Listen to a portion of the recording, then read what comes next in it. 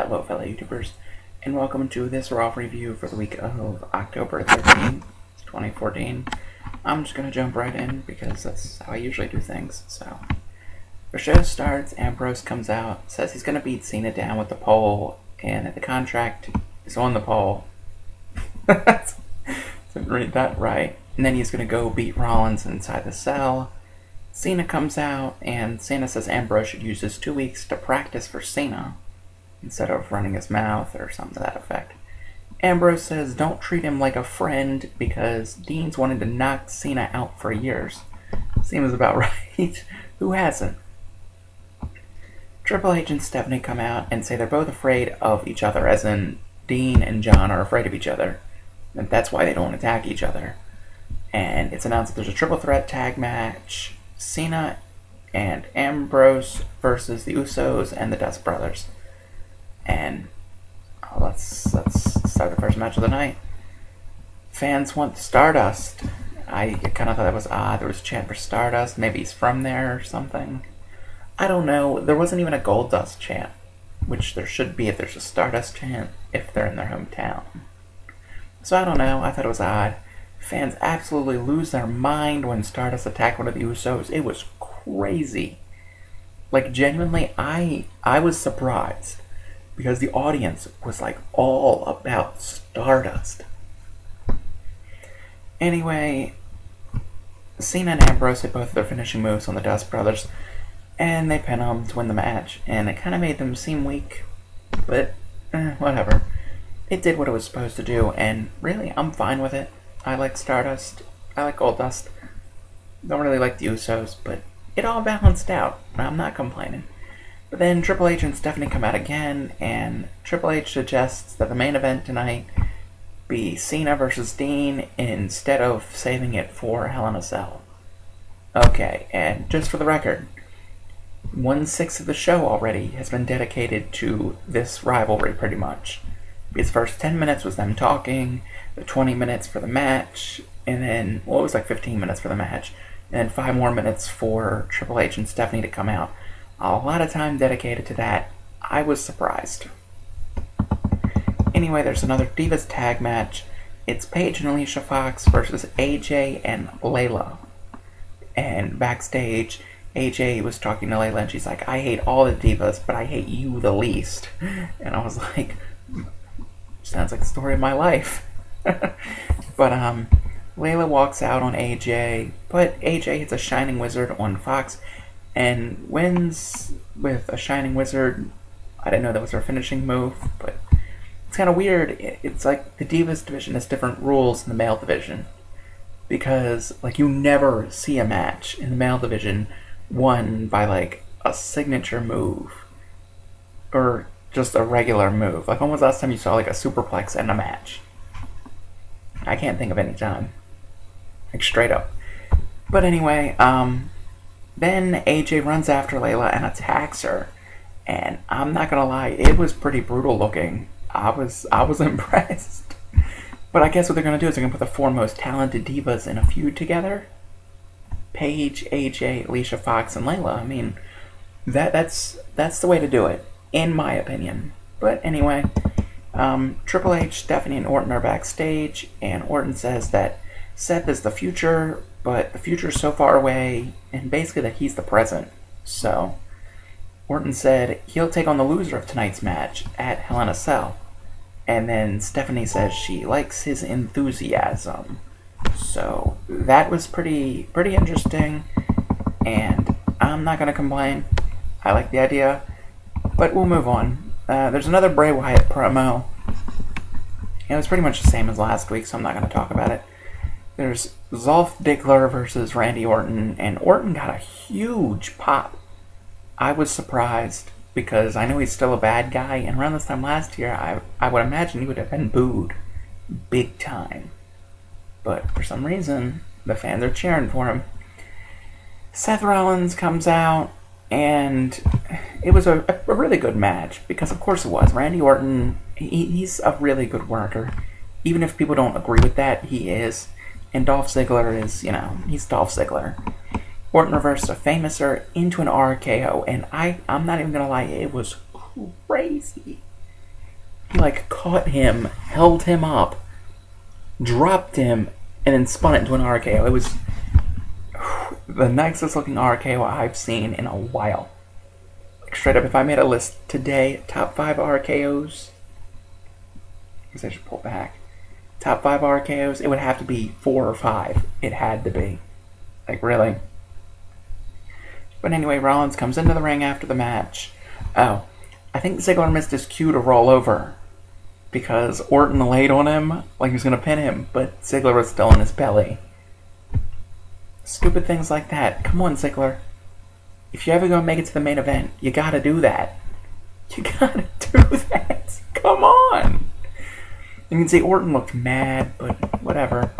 Then, right afterwards, we have Rollins versus Swagger, and of course Orton comes out. Interesting. And it's a good match. Rollins does a roll-up for the win, which kind of surprised me. And then Orton comes out and RKO's Swagger's lights right out. And then there's a standoff between them. It looked like there was going to be a confrontation. There wasn't. Why would there be a confrontation? There never is. Renee Young's backstage. She interviews Dean Ambrose, and Dean says he won't be friendly to Cena, basically. He says Seth and Cena are on their highway to hell, which is funny because it's another AC/DC song, and his finishing move is Dirty Deeds, which is another AC/DC song, which that's pretty clever, I suppose. Then right afterwards we had a Big Show interview, and he said he's going to smash Rusev's glass jaw. People knock on Rusev for being bad at interviews. I was not feeling that one for Big Show. He's going to show Rusev exactly what he learned in sensitivity training. I could care less. Rusev and Lana are out, and... Lana. She insults Christopher Columbus and the Atlanta Braves. Okay. I feel like she's like a month late for that Atlanta Braves insult. But it's probably more just because it's the hometown, and you always insult the hometown. If you're a heel. I know how it works. Anyway, Rusev versus Big Show starts, and I'm not even going to talk about the match itself, but the finish, Rusev locks in the Accolade, and Henry comes out and gets on the ropes. So Rusev lets go of the Accolade and knocks Show right off, and then he locks the Accolade in again, but Henry interferes this time. Rusev gets cornered by Henry and Show, and he gets knocked out with the WMD, or whatever he's calling that punch. Big Show has that punch. That's his finishing move since he was feuding with Mayweather. And he used that to knock out Rusev.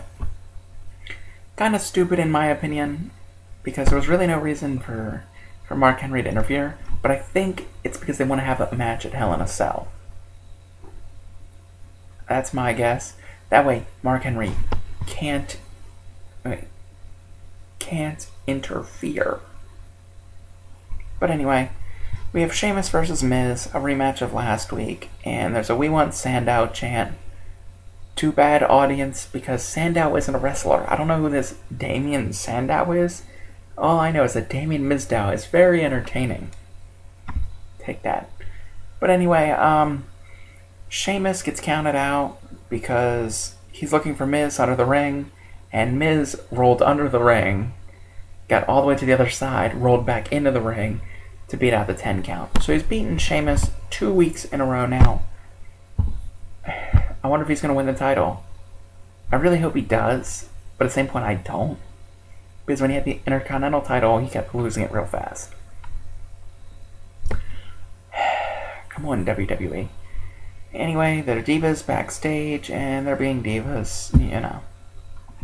Come back from the commercial break, there's a 6-diva tag match. It was Natalya, Brie, Naomi versus Cameron, Nikki, and some other diva. When you came back from the commercial, the bad divas were already out there. And I didn't even watch, to be honest. I saw that it was on, and I'm like, because going in that instead of going with the Naomi versus Cameron feud, they're going to target the Brie versus Nikki feud. And of course, they did. There's some female who's not in the company at ringside. I have no earthly idea who she was. None at all. They said she was like a fashion designer. and she was on The Real Housewives of some weird place.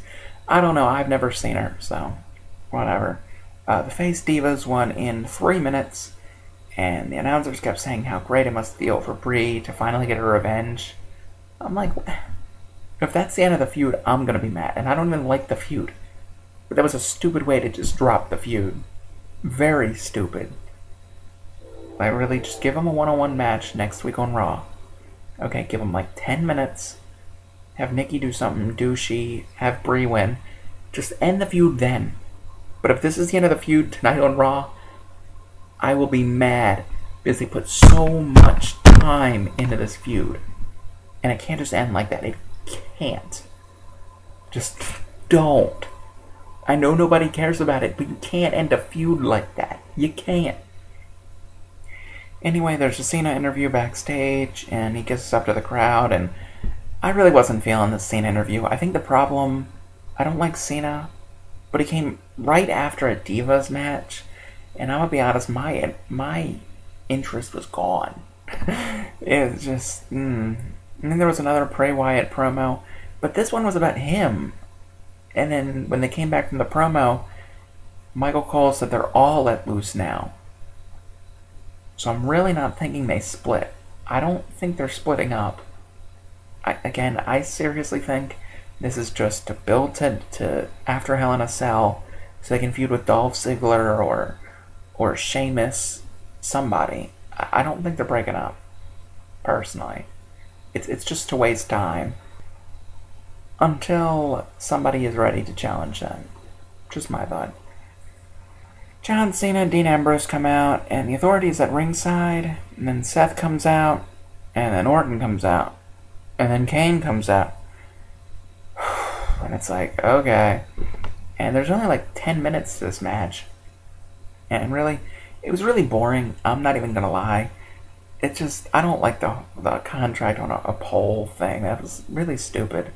But all hell breaks loose, and Dean sneaks a win. Thank goodness. But, now at the same time, we have John Cena versus Randy Orton for like the 1,000th time on pay-per-view. I would have preferred, and this is gonna sound stupid, Cena versus Rollins, Ambrose versus Orton. Ambrose wins, Cena loses to Rollins. And it would have been like the literal new guys rising up.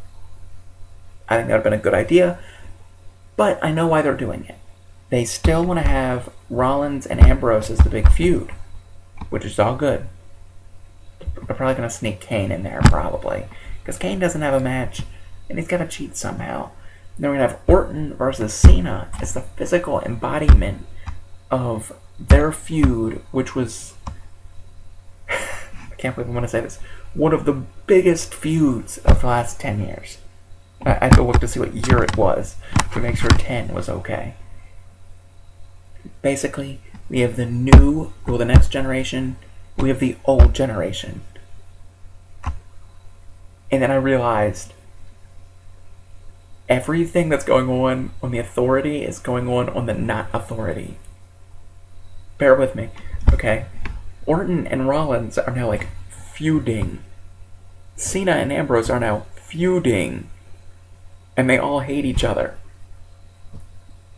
Here's what they should do. They should make a third team when Roman Reigns comes back. That way, it'll be like 3 alliances feuding off with each other, and I saw my eyes get all wide for that. I was like, ooh. But anyway, I'm gonna wrap it up. This was a pretty good Raw. Felt a lot different than last week, which I liked. But anyway, probably not much that was very missable, but like if you missed this Raw, you didn't miss that much really. But I'm just gonna wrap it up. Peace out, home skillets.